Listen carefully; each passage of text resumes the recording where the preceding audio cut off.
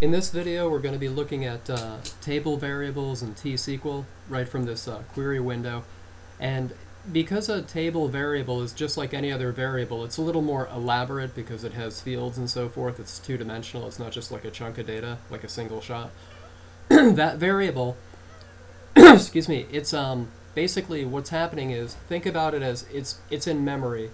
It's not written to disk ever, nothing like that. So basically, the lines that are going to get executed when I hit, the execute or F5, what have you, basically these terms are all going to be interpreted, and then once it's done, it's finished, and it goes poof and it's completely gone.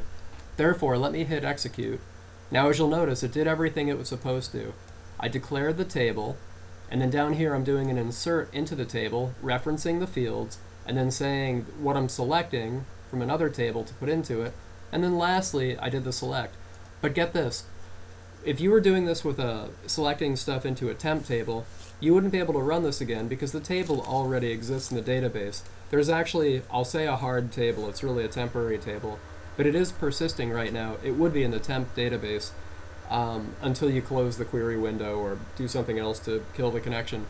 But here, the fact that was created a second ago, nobody remembers. We remember, but the computer, it just could care less. Like, watch this. Every time I do it, it doesn't get in the way of the subsequent times. It's kind of like whatever was on the chalkboard got erased before we did anything else. So this is all very, it's just basically the difference between saving something to disk, if you will, or just having a variable, like any other variable, like an int or a varchar. It just goes poof when you're done with it.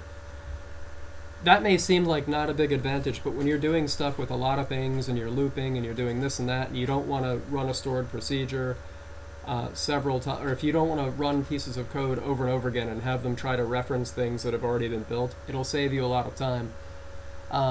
So basically, you never have to use the drop table for these. As a matter of fact, let me just show you something. I have something down here a couple of inches. If I wanted to put drop table at the end, you figure, well, maybe this might work. It's unnecessary, but maybe it'll work. Let's just see what happens. But you see, it doesn't even compute because it's just, you're just not really dropping a table. It's a variable of a table data type, but it's not the same thing as a table. Like when you're dropping a hard table, they're two different animals.